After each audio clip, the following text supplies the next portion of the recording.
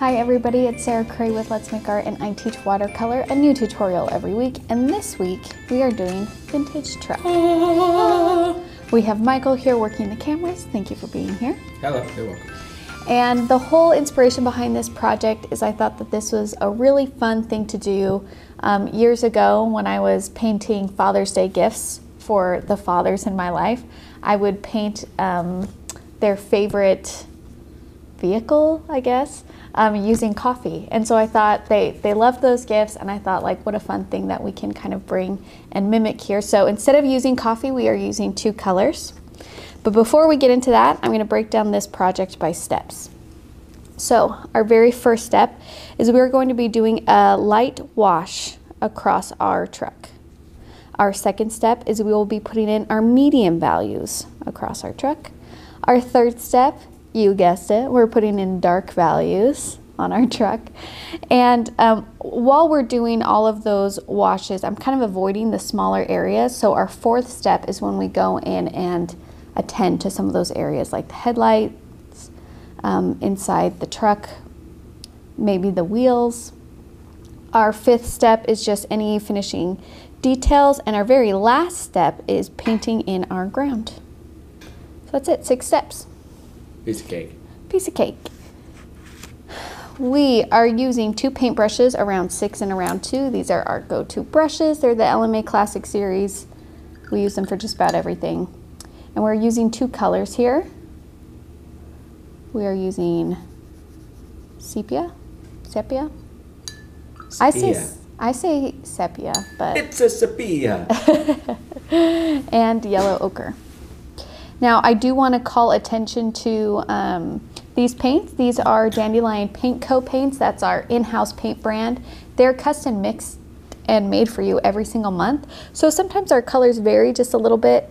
I noticed that this batch of sepia is a little bit more orange than the one that I painted the original project with. But I actually kind of like that because I think it's going to give it more a feeling of rust.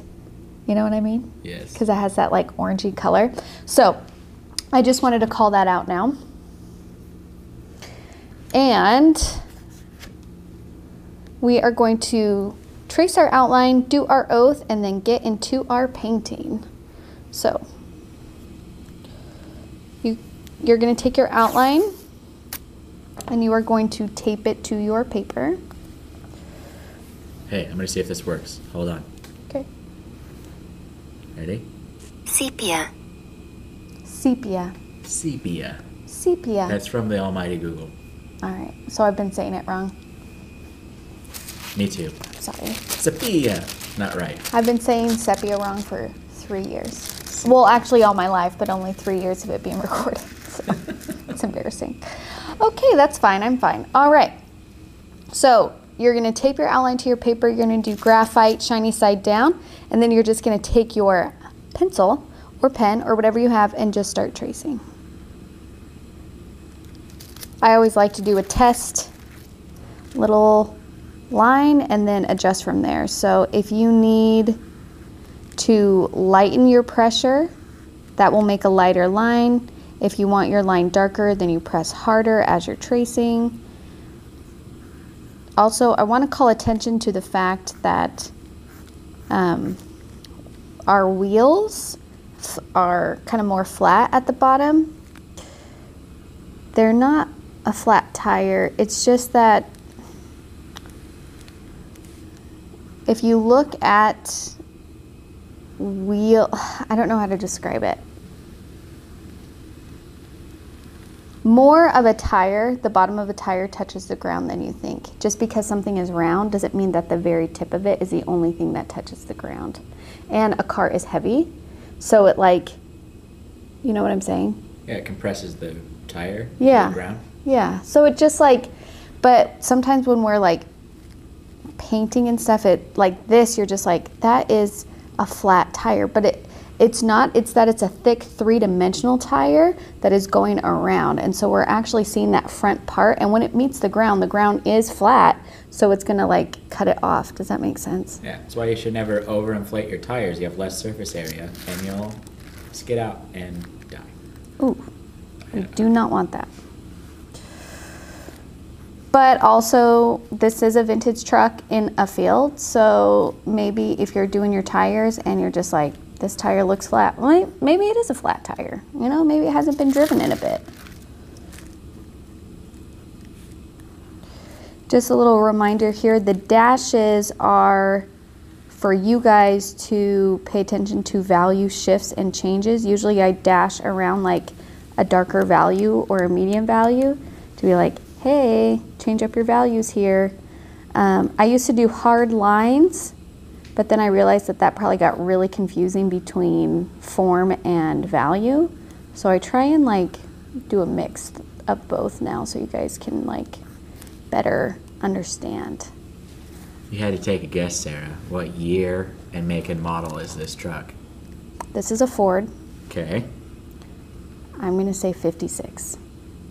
Are you totally making that up? Or? I'm 100% making that up. Well, I gotta look up what a 56 Ford looks like now. Let's see. I just like the number 56. Are you making up that it's a Ford too? Yeah. Wow. What is it? I fell for your confidence. I don't know, and this might betray that I'm a millennial, but they all kind of look the same to me. Whoa, don't let your dad hear that, honey. Dad, don't listen to this. And Michael and I are married.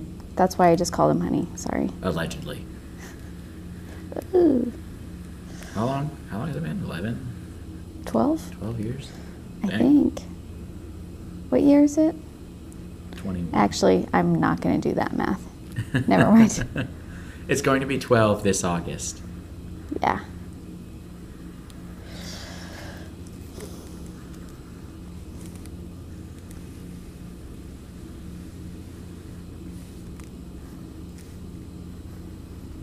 Still tracing. I definitely don't think it's a Ford. Is it a Chevrolet? Let's look. The hard thing is I have 1956 in front of it, so.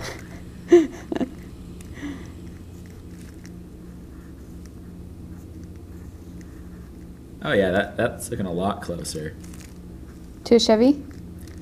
Yeah, the thing that's throwing me off is like the hood area. The other ones I'm seeing have detail on the hood. You know what I'm talking about? What do you mean detail on the hood? Like where the hood wraps around right above the wheel flare right there, where you have like a little streamline. Mm-hmm. These don't have that. But again, this might just be the year. Let's look in the 30s.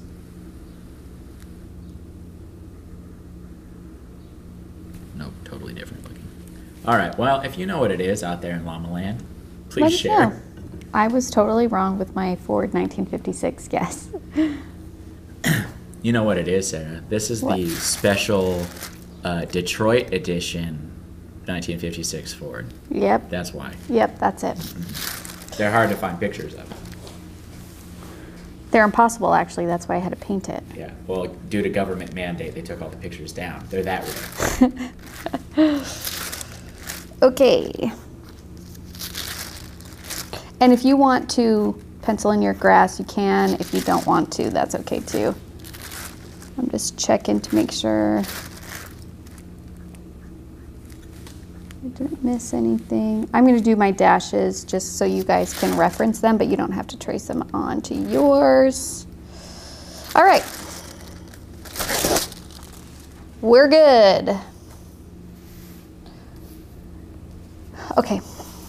If you guys can raise your right hand and repeat after me. I promise to be kind to myself. I promise to be kind to myself. I promise not to compare my work. I promise not to compare my work. And I promise to have fun. And I promise to have fun. Thank you. I love starting that way. And I do want to just call out that this is a monochromatic painting, which means that we're really dealing with one hue. And so it's all about values. That's how we're going to communicate form, is just adjusting our values. This is a little bit trickier project. That doesn't mean you can't do it. That doesn't mean that you shouldn't try it. I just wanted to give you a little bit of warning that this one takes a little bit longer, and you have to have a good sense of your values in to do this one, but I'll guide you through it, okay? So I'm going to take a little bit of sepia and a little bit of yellow ochre. And I'm going to add water to it because I want a really light value. And I'm going to just start painting that light value on this truck. You mentioned in the past... Wait. I'm going to avoid this highlighted area on the top here, and this top here, and this top here, okay? Sorry, honey, now you can ask me something. You said that you had painted this with coffee. Is that more difficult than watercolor? Very similar than watercolor? It's similar to watercolor because it is a liquid you can paint with coffee or tea. You would just be utilizing it the same way we use our paints, which is you would be using, you know, a more concentrated,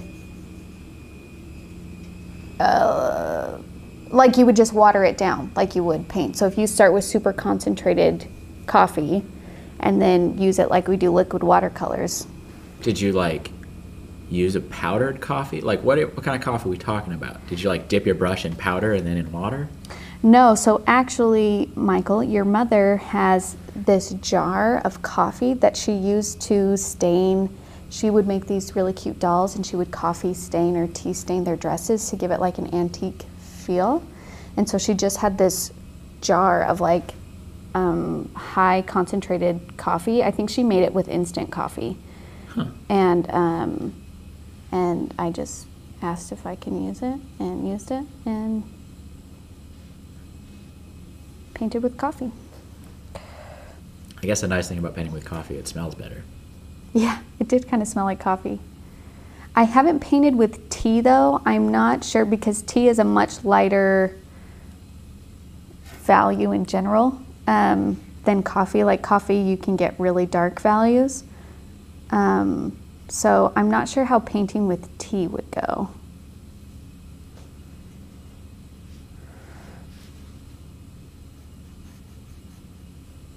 And then just kind of like as you're filling in this light value, I want you to be looking at your reference photo and noticing where there are highlights and, you know, like really like this part right here, it's mostly highlight.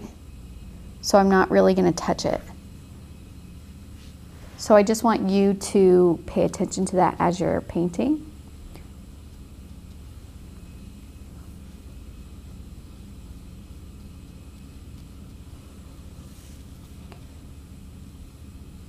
It's hard for me because this like first step of doing the first layer, I always want to like do it fast so I can get to like, I don't know, the fun part of adding different values. And so sometimes I go a little bit too fast and get a little bit messy. So this is me just saying out loud to myself and also to you guys, take your time on this part.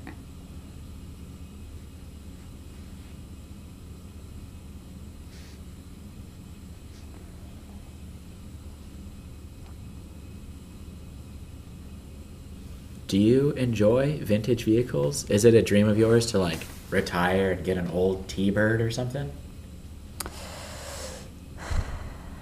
I don't think so, but Not at this point. I don't want to limit myself because maybe one day I'm just like, you know what? I do want to join a vintage car club and ride around with my husbands on Saturdays with all of my friends in their vintage vehicles.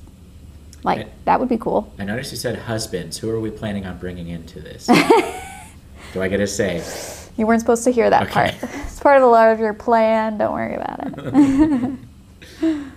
It's funny hearing you say the car things because those of you who might know Sarah personally know that her dad is the cariest car person that ever lived. Mm-hmm. It's funny that that didn't bleed into you. I don't know what to say about that. I remember growing up, your favorite car was one of those crusty Volvo station wagons. You love those things. It absolutely still is a white Volvo station wagon. 100%.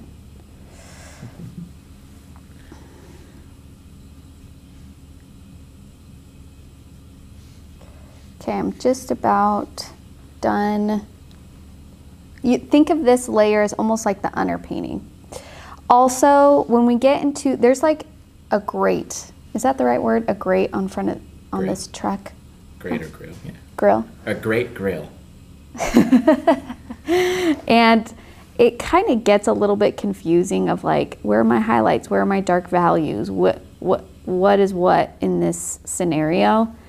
And to simplify it, I just kind of like made sure I left chunks of highlight. And so like some areas I just didn't paint and I left white. And then I'm just gonna paint in the other chunks. I'm just doing vertical, horizontal brush strokes. And because as long as we can give off the illusion that it goes like this, then our job is done. And sometimes I just don't want to have to sit and figure out which line belongs to which line that continues underneath and is highlighted. You know what I mean? Like, I want to focus on other things. So I'm more of a fan of just giving the viewer enough information so they can kind of tell what's going on, and then like, that's it, you know? Totally.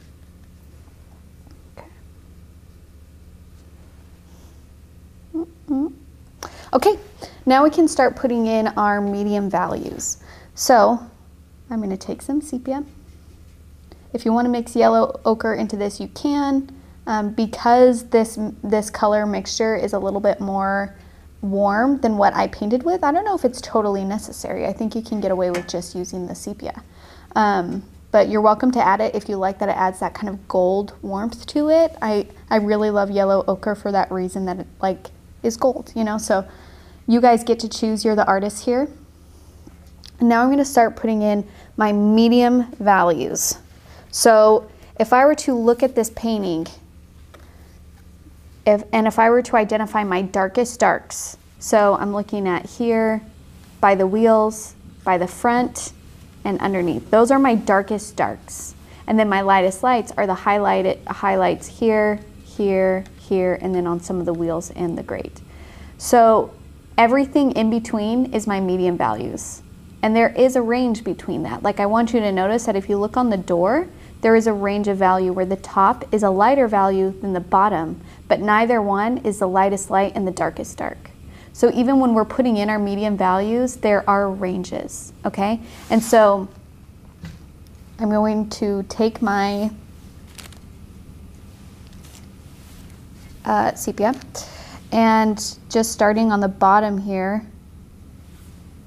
I'm going to put in that medium, and then I'm going to rinse my brush to get a lighter value and blend to the highlight, avoiding that highlight at the very top, and then it gets that medium value on the back. Okay, I know this from John Cray, my father. Mm-hmm. This type of truck is called a step side truck. Because it has this step? Because it has, like, you can see the rounded wheel covering. Mm-hmm. Where on like most modern trucks, they're called fleet side trucks, and it looks like straight lines. There's no like bulbous wheel covering. Oh, okay, cool. So I just want to point out, we put in our medium values, but there was a range. And then you just have to do some, I like to say the word finessing, to kind of blend those areas back and forth.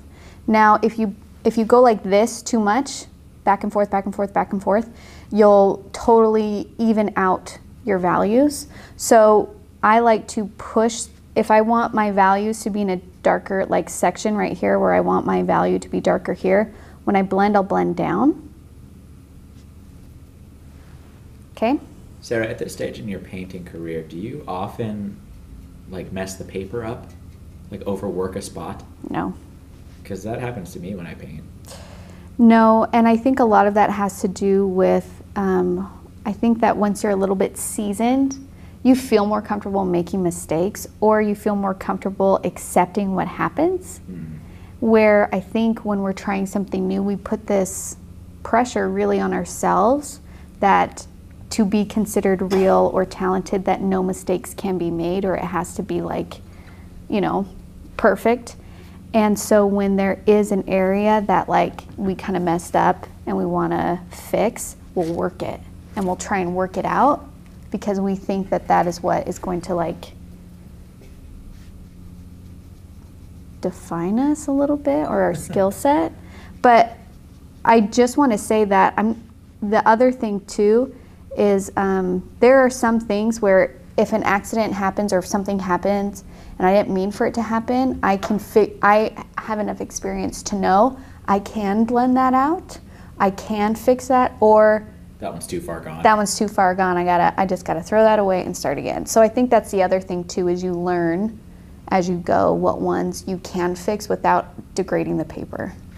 Okay, I know I'm jumping around so much. How about wheel well? Does that feel better to you? Yes. That is the word I was looking for and I was expecting. I feel like that refers to the inside specifically, which I think you were asking about. Yeah.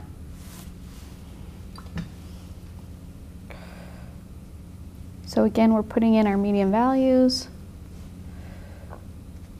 And I'm blending down because I want it to stay darkest at the bottom here. No, this project is you really could have done it with any of the colors that came with it. You could do this project, color, yeah, with monochromatic. Well, you could do that with any project, but really with monochromatic paintings, where you're just dealing with one hue, you can do any color you want. One hue, multiple shades? Is that right? One hue, multiple values. Shades is when you add black. And we aren't adding black. Okay. Is it still considered monochromatic if you like add shades to it? Mm-hmm. Okay. Yeah, because shades, if you add black or white, it doesn't affect the hue, it affects the value. Perfect. Okay. Now we're going to go, so I did the side here, and now I'm going to go to this part. I'm just going to start putting in, so the darkest value on this section is actually the front part of this truck. So I'm going to try and keep that value nice and dark, and then it will lighten as it moves out. And again, I'm just utilizing water to lighten my values here.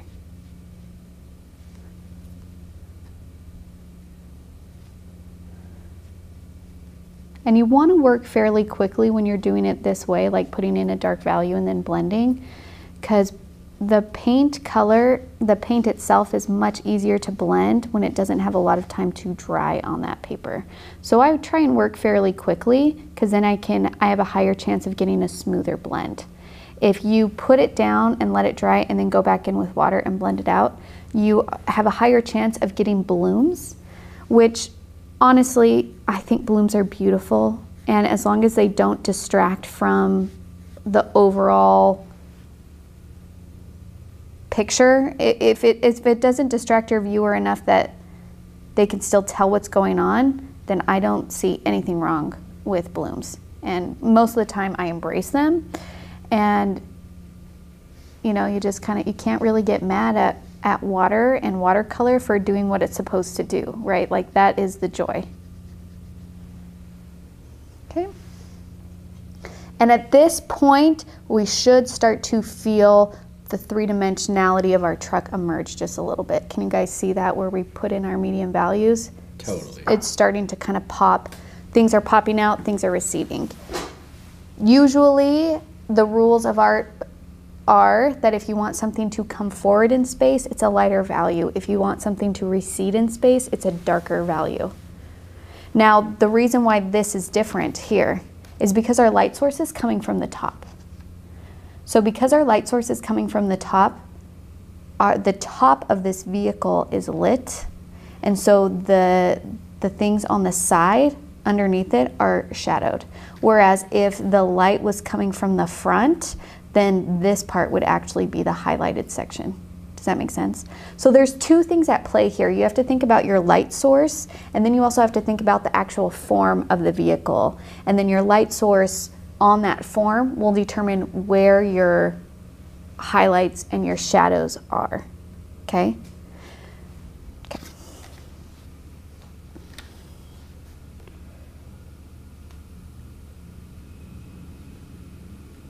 So I'm just gonna keep keeping on here, putting in my medium values, and then blending those out to meet my light values that I put in step 1.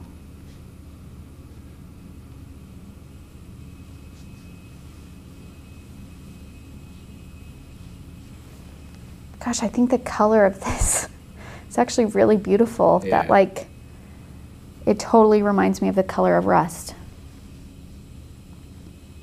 Which, in case all of you listeners in Llama Land, it's oxidized iron. You know when you see like a old copper roof and it's like green? Yes, yes. That's rust. That's copper rust. That's oxidized. They call it patina. It's beautiful. Brass does it. Bronze does it. Metals that have potential energy left in them can still rust. In Kansas City, there's a lot of old buildings like churches that were built with copper roofs, and they're like turquoisey color because of the rust on them. They're so beautiful. They're gorgeous. Patina. Okay, now we're getting to the hood of the truck. Did I say that correct? Mm-hmm. And I'm going to start with my darkest value on the bottom. I feel like in England they have different names for things. Like they think they call a trunk a boot. Oh, really? And I feel like they call a hood a bonnet, but I could be totally Oh my wrong. gosh, I love that so much better than hood. It's a bonnet. I love that so much. So again, I put in my I'm saying my dark value, but we're doing our medium values right now. It's the darkest of the medium value. And then blending that out to meet and transition into my light value that I put in step 1. And I'm using water. Now, one thing that I want to mention is if you can see my paper towel right here, you can see how wet that is. And that is because you have to make sure that you utilize your paper towel or your tea towel or your cloth, whatever you use. Because if you don't, and you're working in light values like this, you're gonna have way too much water on your paper because you're gonna get your paintbrush wet and then just paint with it, and it's just gonna be water, water, water. It's gonna be super difficult to control. So what I like to do is I'll paint, or I'll pick up paint, grab water if I need to, and then hit it off my paper towel too. And then that way I know I'm getting rid of excess water. If you have water when you're supposed to be dry, you're going to have a bad time. Yeah. And it can be really frustrating, but I just want to give you guys a little encouragement that when it comes to water control with watercolor, that just takes time to learn. It's not something that like comes natural to us. So if you're kind of new and you are just getting so frustrated because you can't figure out how much water and paint ratio you need to have on your brush, I just suggest keep painting. Like really just keep going, because then you'll start to get a feel for how much should be on your brush, and you'll be able to tell by like your first brush stroke laying it down if there's too much water or too much paint. The other thing that I like to do if I need to blend out, so I put in my dark value here, is I'll rinse and then blot on my paper towel and then blend out. So again, I'm utilizing that paper towel to absorb any extra water, so then my paper doesn't turn into a puddle.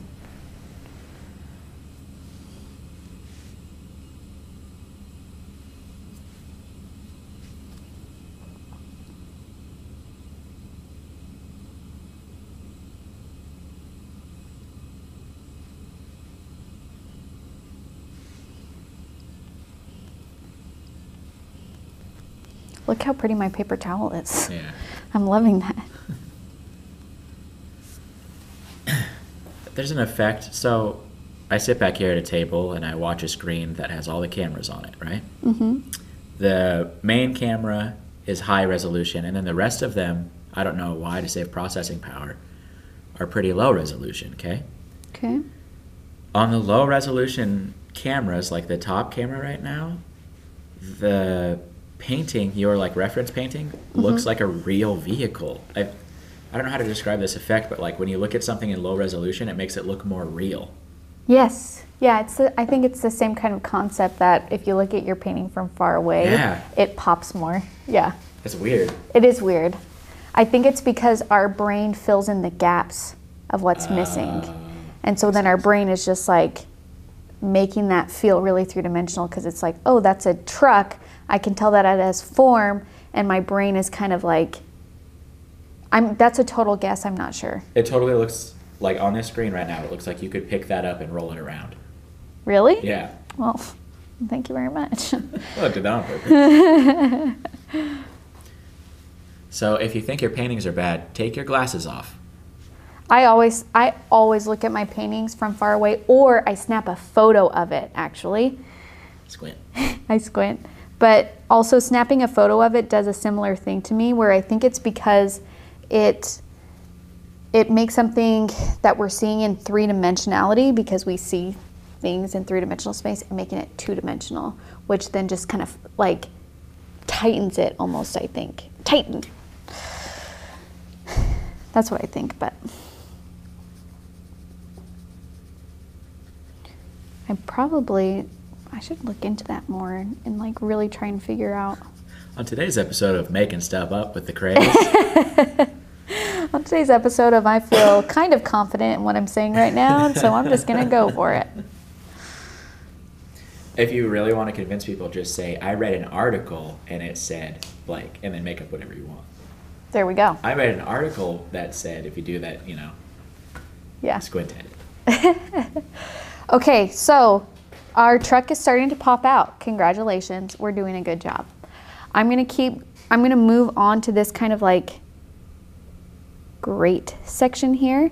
And I just want to call attention to, like, the grate itself is three-dimensional. It has a thickness to it, which means when we get to these little windows here, I kind of want to leave a highlight, like a little edge on some of them, to show that you would see like that thick edge on the inside of it. Does that make sense? Mm-hmm. Do you know what I'm talking about? Yes. But in terms of like at which part and where, I kind of just faked it till I made it. Like I just... I like maked it. Faked it till I made it. That's a bumper that you're working on, yeah? I don't know. I felt like it was like added on, like for farming equipment or something. I'm not sure. That's really embarrassing when I talk about vehicles. I've always promised myself that the next time I paint a vehicle, I'll like research the different parts so I know what I'm talking about, and I never do it. I would love to walk in on you on our couch with like a printout of a exploded vehicle drawing. It's like figure 1, wheel. Figure 2, wheel well.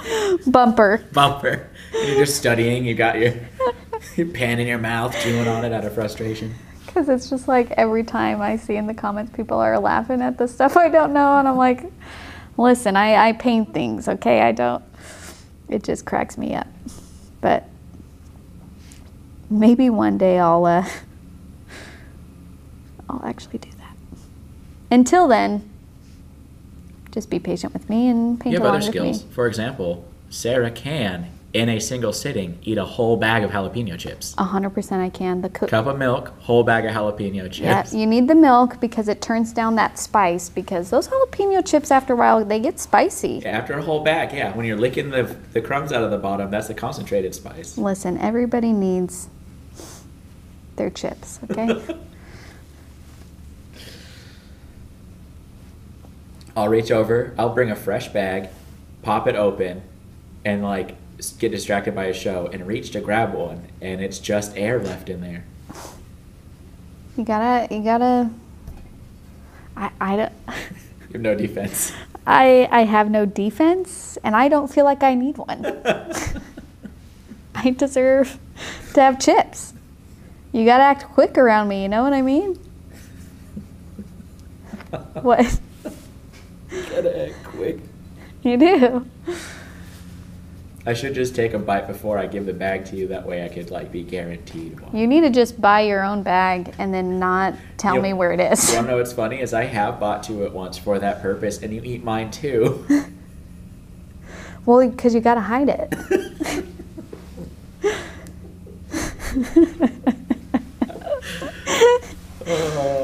Oh. Okay. Now I'm gonna start paying attention to my wheels because I've been kind of ignoring them, and that's mostly because wheels are doubly confusing, especially in a monochromatic painting, because we're limiting ourselves in terms of our color, so we don't have like a black section, which is how like really we can tell easily that something is a wheel.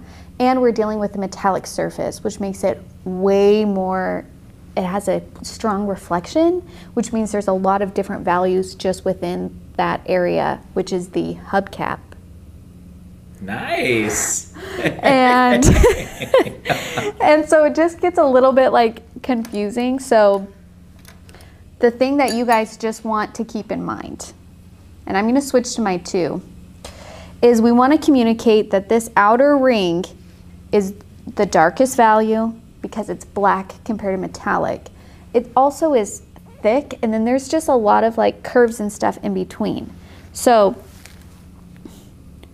if we're painting our tire here, like the tire part, there would be a value coming out here, a darker value. And we'll go back in and darken this part because it needs to be the darkest part.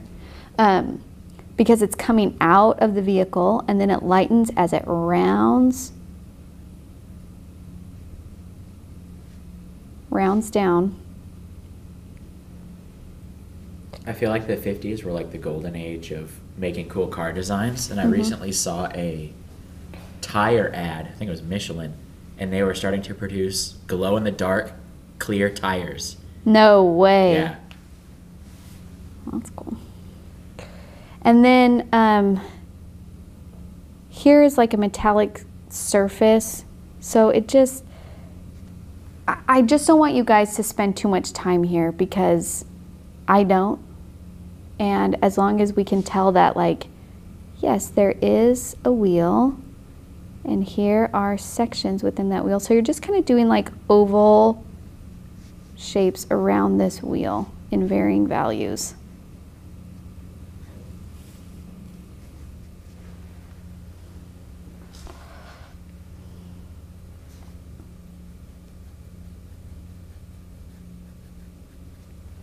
Remember the early days of your painting career and you did a custom one for our friend and you painted like a Star Wars character on a dragon?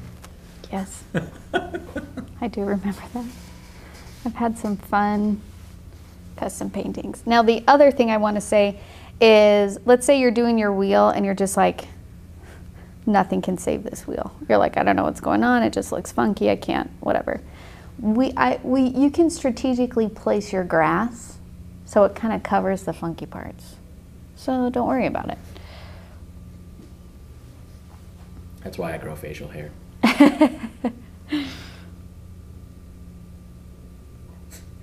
That's the subtext of my life, actually. Strategically cover the funky parts. That was funny. Sorry, I was just focusing, and so I wasn't listening. Okay. My comedy is like great art. It'll be appreciated when I'm gone. You know what I mean? Yeah. No great artists are appreciated. I mean, except you, obviously. Careful.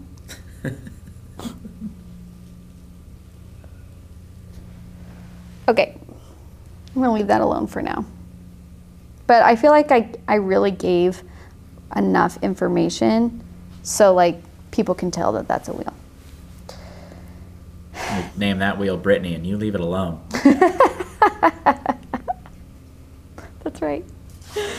Okay, now I'm gonna go to, what is this called? The step. That's it. I'm just gonna call it the step. And it's gonna have a shadow on the edge, kind of where it's thick. And then it has really thin lines on that metal. So I'm actually gonna turn my paper to make it easier. And I'm just going to just do a couple like that. Try and follow the same angle as this edge. This one kind of went off a bit, but the angle of these lines would be the same angle as this edge.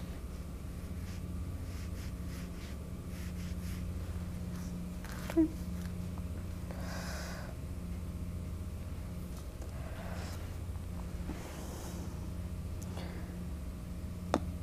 trying to decide which one to attack next. Let's do this back wheel. And this one is farther away from us and much more hidden, so we don't have to spend a lot of time on that either.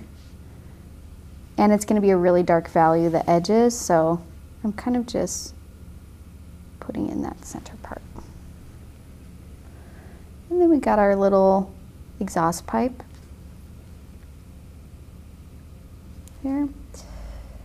And then we have to pay attention to the bed of the truck. So I'm going to communicate that this part is popping out away from the body, we need to make it a darker value where it's popping out from. So I'm going to put in my dark value, then blend out.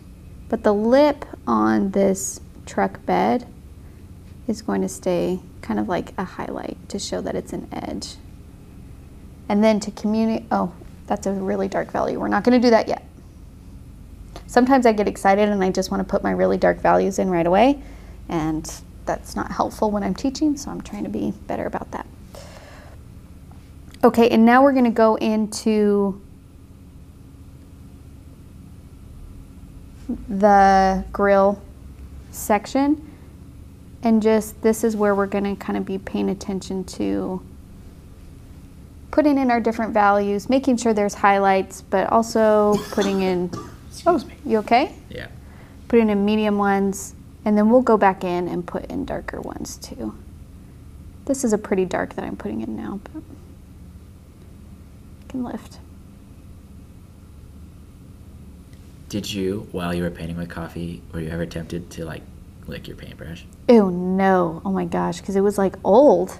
It was like a jar that was under your mom's sink for like a long time. It's usually where the best food is. It was like, I feel like even like the lid had a little bit of mold on it. So no. So but you're if you were you're not a connoisseur of fine food. I guess not.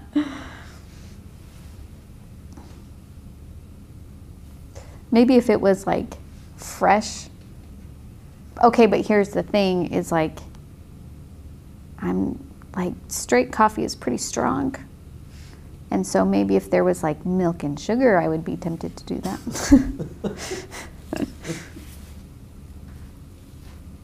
Okay. I'm feeling pretty darn good about this truck so far. Now we're gonna go in and we're gonna put in our darkest values. So this is where we will be working dark. Now, you do have a bunch of other colors. If you bought this May subscription box, you have a bunch of other colors in this box. You can utilize those other colors to mix a darker color if you want. How would you go about that? What would you mix into it? I would probably mix, well, I'll show you. I won't paint with it. Well, never say never, but I'm gonna start with magenta and green. And I'm gonna mix emerald green. And let's just see what brown we get. Let me get my test swatch here. Magenta, green, sepia. Ooh, that's magic to me. Straight sepia, dark value is pretty similar. See how it's just a Lighter. click darker, the mixed one? So you can utilize that if you want. If you have just the kit and you only have the two colors, that's fine. You can just use straight sepia. As long as it's your darkest value on your painting, it's gonna read as your darkest value. It's gonna read as your shadow. Okay, so now I'm gonna take straight sepia and put it in my darkest value areas. But you wanna make sure that your painting is dry at this point, because when you're working with dark things, it's a lot of paint, a lot of like saturated, concentrated color. So if an area is wet, it will bleed into that area. So you just wanna, oh, I love putting in darkest values. I feel like they just really pop. It's so fabulous. The other thing about, not only does it bleed if it's wet, but if it's not dry and you're trying to like do your darkest darks and it's just a damp area, then that color will not only bleed but like spread out, which makes it really difficult to control where it stays dark. Does that make sense? Yeah.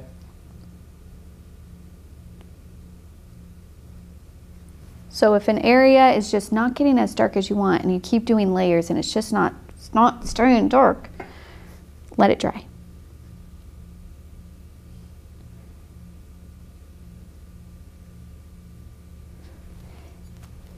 And you can see that even with my darkest dark that I'm putting in, I am still letting a little bit of light shine into that, meaning I'm still putting in some,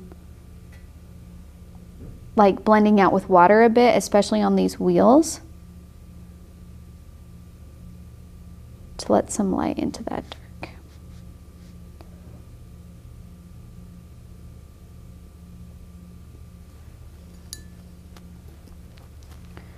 And then that I'm going to dry before I put in my dark value behind that tire.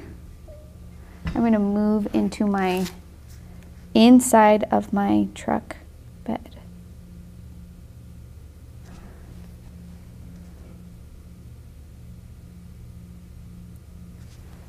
Okay. Ooh, it's looking so good already. Okay, we're going to do our back tire here. You still on a 2? I'm still using a 2 because these are kind of tinier areas. Okay. And then let's attack the window area. The first thing I'm actually going to do is I'm going to do a light wash across the whole thing. You don't want to leave it the white of the paper, even the areas where it's clear, because there's a window there and we want to communicate that there's like glass somehow. I think that value got a little bit dark, so while it's wet, I'm just going to lift. It's still going to have a hint of color, but not be as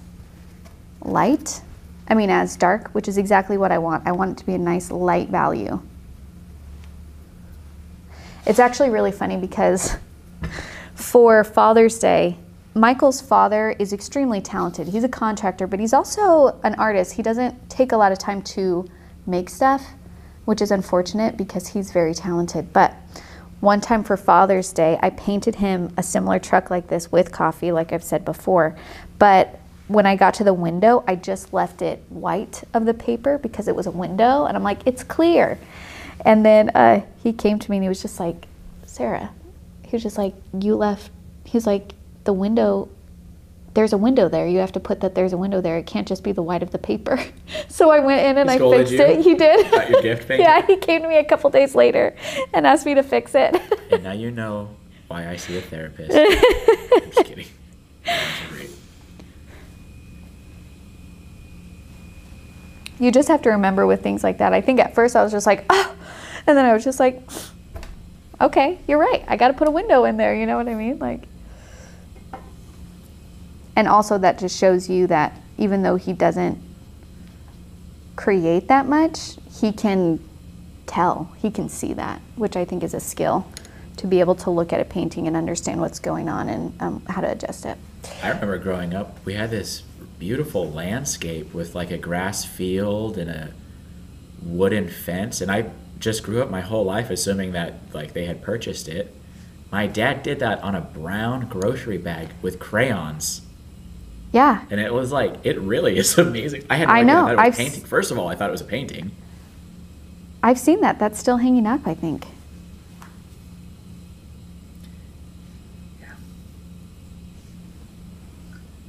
Also, I remember being a young kid at church. He's had the same set. He's had like the same Bible forever. Mm-hmm. And he doodles in it. He like doodles little like biblical pictures on the pages. And I remember like just loving paging through and trying to find all the drawings in there. Ooh, that's so cool. Okay, now I'm going to put in my darkest value on these grill parts.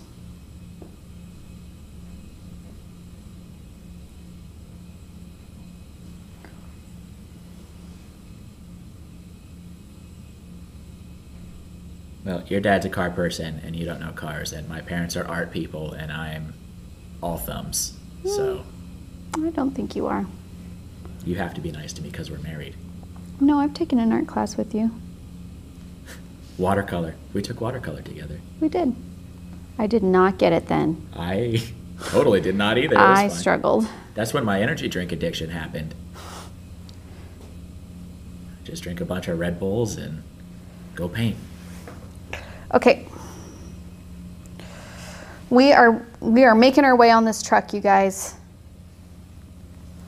So just as you're putting in these darker areas on your grill and kind of like painting the grill and the grate at the same time, and you're like, what is what? Again, just kind of more pay attention to making sure that you have some sections that are highlighted, some that are a darker value, and some that are a medium value. And then try and have these lines, I don't even know if that's true. Yeah, try and have them line up on either side. So if there's a dark value going across here, it's going to continue underneath this section. And over here too, actually.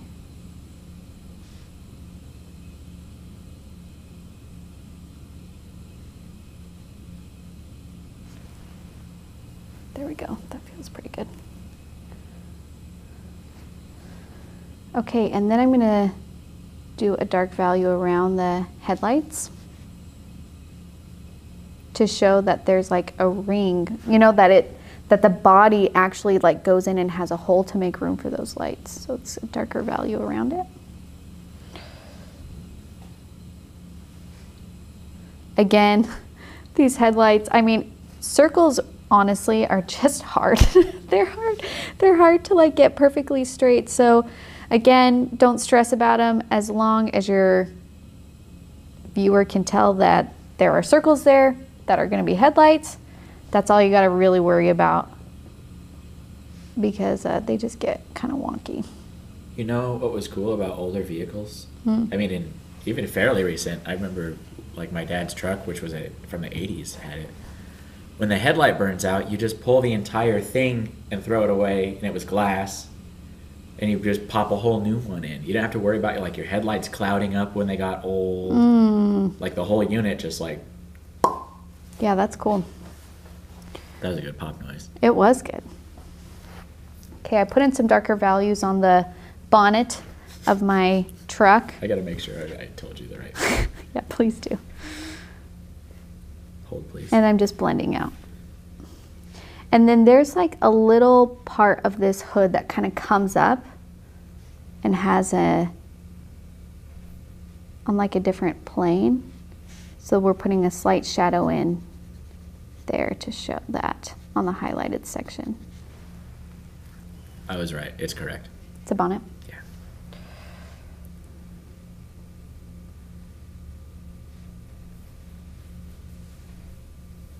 Okay. And then I'm going to go back in and pay attention to, I'm not doing my windshield yet, but I am going to put in, if you look at my door, the door part itself actually sticks out compared to what's around the window. So I need to separate that just slightly. And I'm going to put in a darker value. That was a little bit too dark, so I'm going to use water to pull that color and blend it out.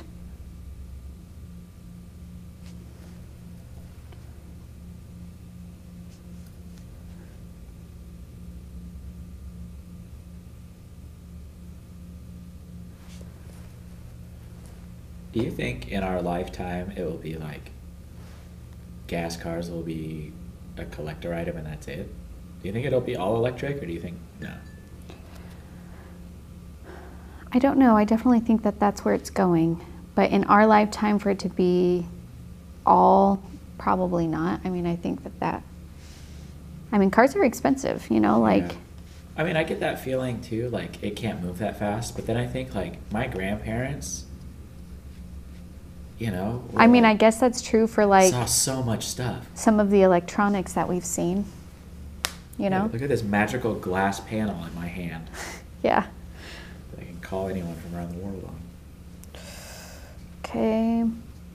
And then also too, as you're putting in these dark values, you might have to like do some adjusting where like before some of these areas were supposed to be like my medium values and they got too white. So I'm going back in and I'm adjusting those. And that's what I mean when I say your painting will inform you as you go. Like as you're making these decisions, how you put values where, you have to sometimes go back and adjust. I feel like it needs to be just a little bit darker right on the top, so I'm doing another layer. Yeah. And then that's dry now, so I can go in and put that in there.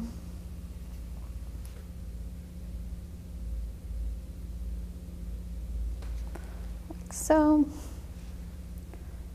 Maybe do another layer on the side that. And then let's attack these headlights.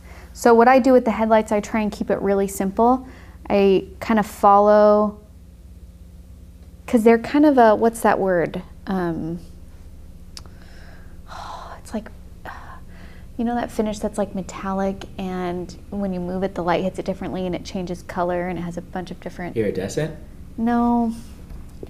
Holographic? I can't think of the word, but anyways. It's one of those days. We're having a hard day. Yeah. I put in my dark value, like just a few, and then I leave some sections for a highlight, and then I just blend out around it. Prismatic. Prismatic, thank you. Is that it? Yeah, I think so. That's all I do. I don't try and go in and crazy adjust. I just, again, just understanding that there's a lot of different values going on in here because it's reflective. There's a bunch of different like facets in there. It kind of reminds me of like an eye of a fly. You know what I mean? You know how it... Okay. Multifaceted. Yeah.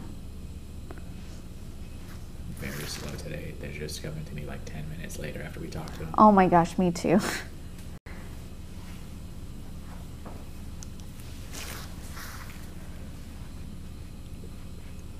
Did you have a coffee this morning? Maybe that's our problem. Me neither. Okay.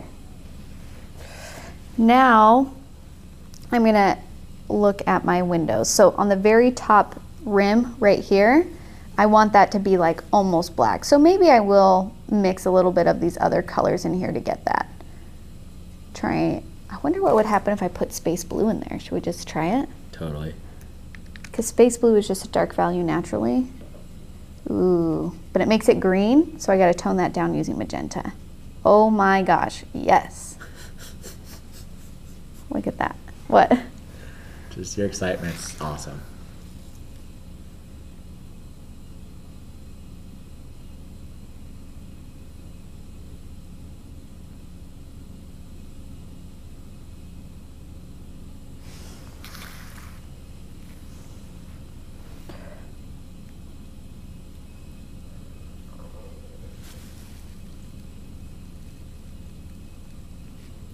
Although I will say that I just realized that by mixing in these colors for this dark, I don't know if I can consider this a monochromatic painting anymore.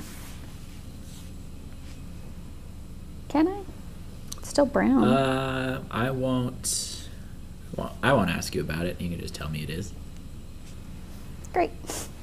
As long as we've all agreed on that.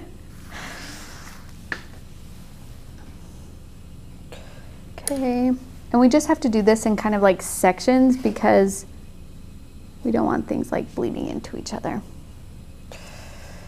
Another thing that we could do is we got to put in our door handle so that it really is just like a shadow. If you have bleed proof white, you can do a little highlight on the top, or you can try and lift up some of the color, but I'm just painting like a darker value around where it would stick out. Okay.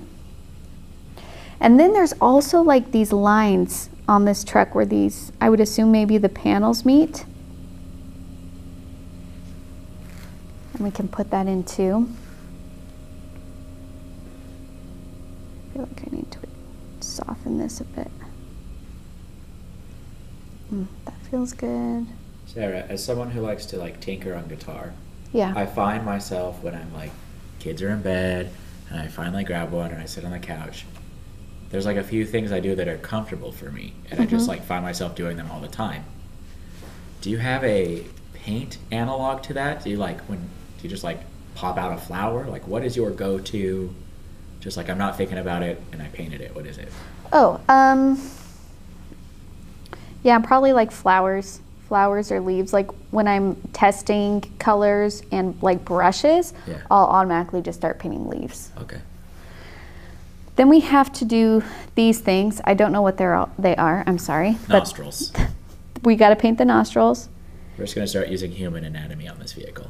And I'm just leaving a thin white line because it's like a metallic ring around these.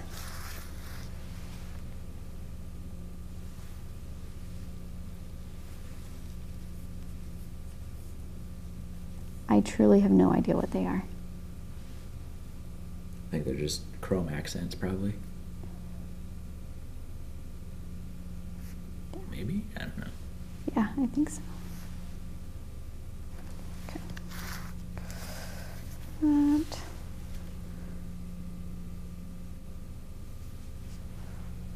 Okay. It's looking good. I do think that I need to pay a little bit more attention to the front of this bonnet.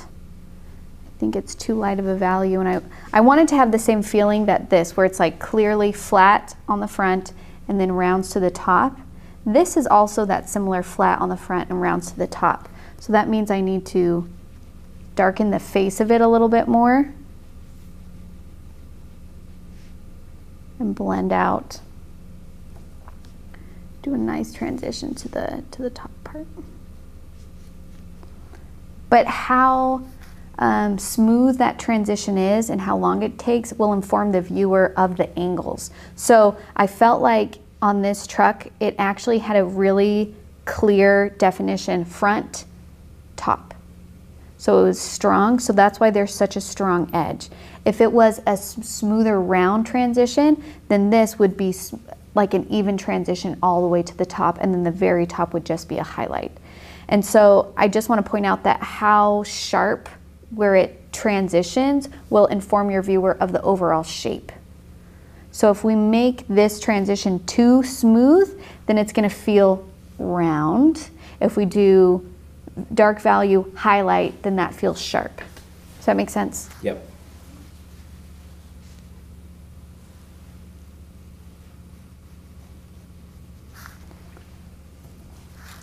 But the tricky thing with that is you still have to match your values. Because it's like, okay, I want to show that it's a sharp transition, but also I don't want the roof of this to be so light that it feels like it's on a different like painting. I want them to feel like they belong in the same world. So sometimes, like I said earlier, I have to go in and darken my highlights just a little bit, so then it's not so disjointed.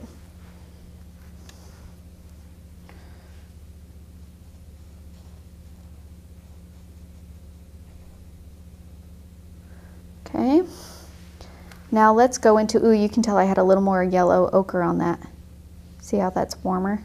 Yeah, I like it. Me too, actually. I might lean into that a little bit on other areas. Sometimes what I'll do is if it's like one section has a little bit more color than the other, to make it feel like it was on purpose, I'll just like add a little wash of that other color a couple other places. So then it's just like, yeah, I did that on purpose. I meant to do that. I'm realizing I got to go back in and put in this dark one. I lost that. That value evened out.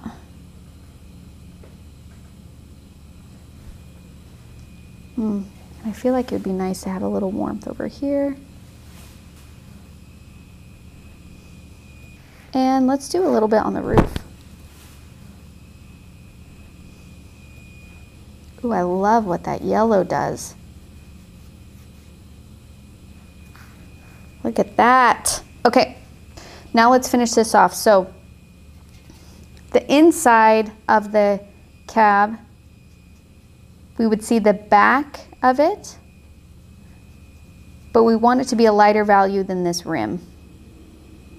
So it's a dark value, but not the darkest, but still way darker than our medium, okay?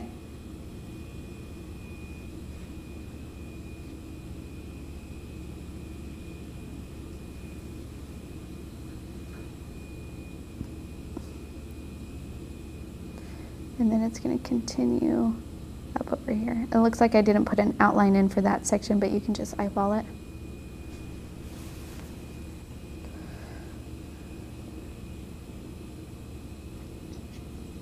And you just want to make sure that it's dark enough that it recedes. So you might have to do another layer on top of that, because what we don't want is we don't want this back part of the cab of the truck that we see through the window, we don't want that popping forward. So you just got to get that value dark enough that it's pushed out.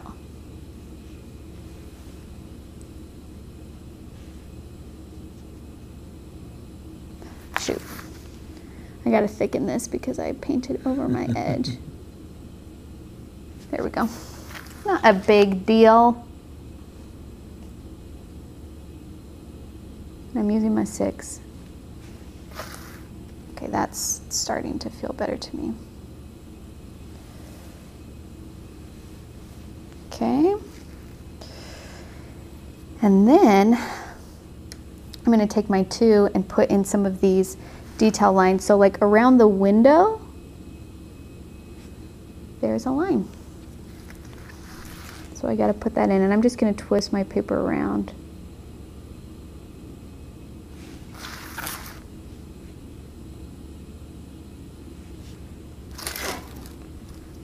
And then there's one where it kind of sections off here. And sometimes just going in and kind of like defining some of these things. I know I've talked heavily about outlines before, but sometimes they just tighten up an image nicely.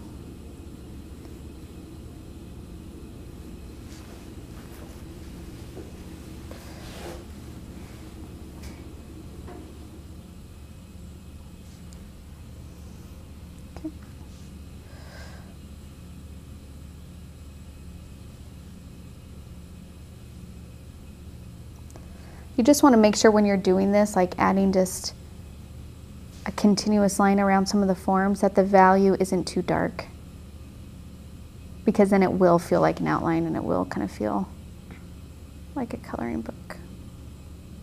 It'll flatten all your hard work.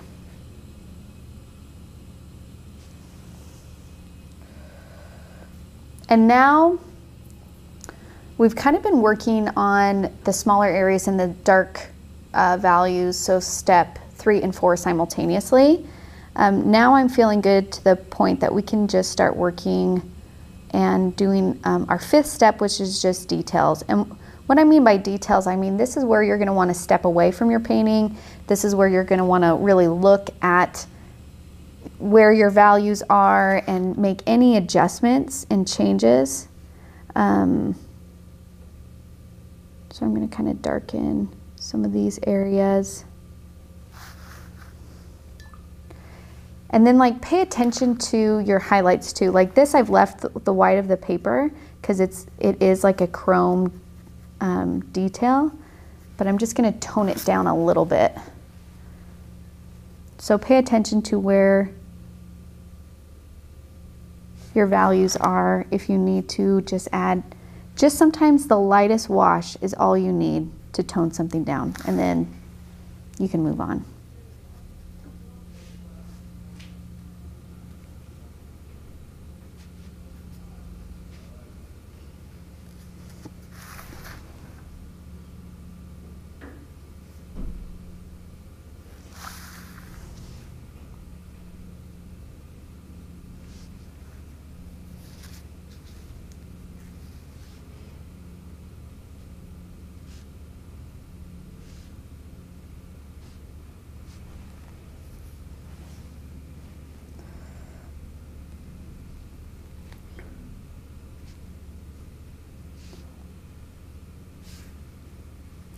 So if you need to darken anything, maybe back here I gotta separate that a little bit more.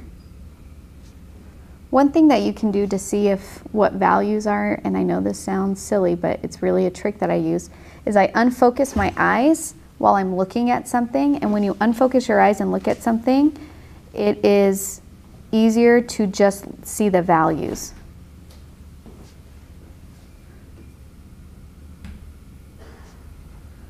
So if I were to look at this and kind of blur my eyes a little bit, then I can easily see where my darkest values are and where my highlights are. So it's a great tool.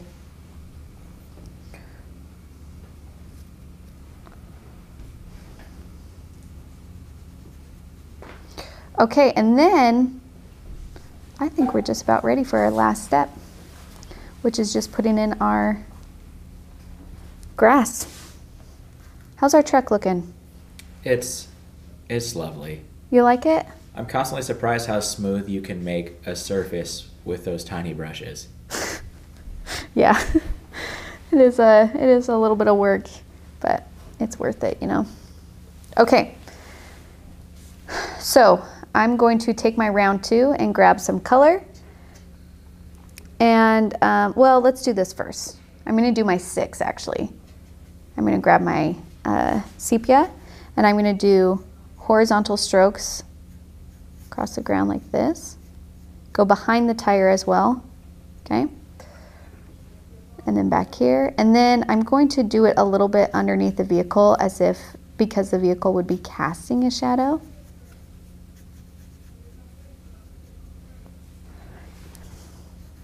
A little bit of a shadow underneath here and underneath this tire. If some colors bleed out, that's okay. But we're just trying to like ground our truck here.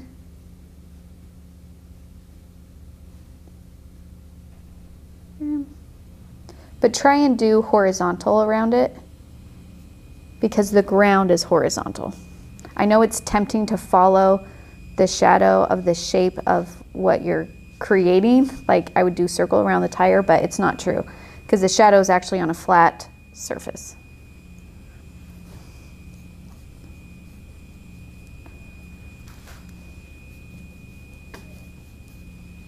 Okay, now I'm going to take my round 2 and start doing some long pieces of grass. And then if you want it to have like that like weed feel, you can do little lines off of it.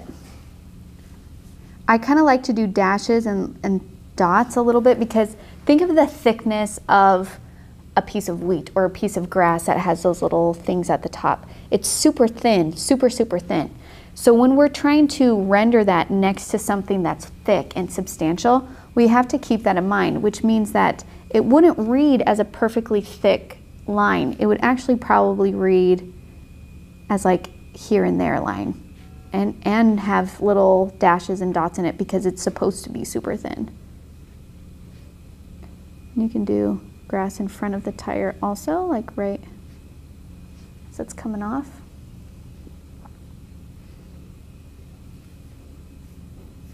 Remember to kind of curve it.